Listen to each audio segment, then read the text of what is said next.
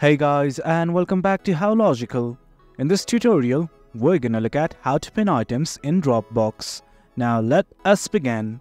Well, do you know that I've already logged into my account? In case you have not to log in, it is quite easy. If you don't know how to log in or are facing any issues, we have created a video regarding that as well. This right here is the interface. Now let's say I want to pin this exact file here so that I can easily search it. Well, here's what you can do about it. On the top right of each of this file, you will find these three dots. That is more options. Simply click on it. Then something like this will open up right from there. Well, it's giving me a few options like file info, share, downloads and everything.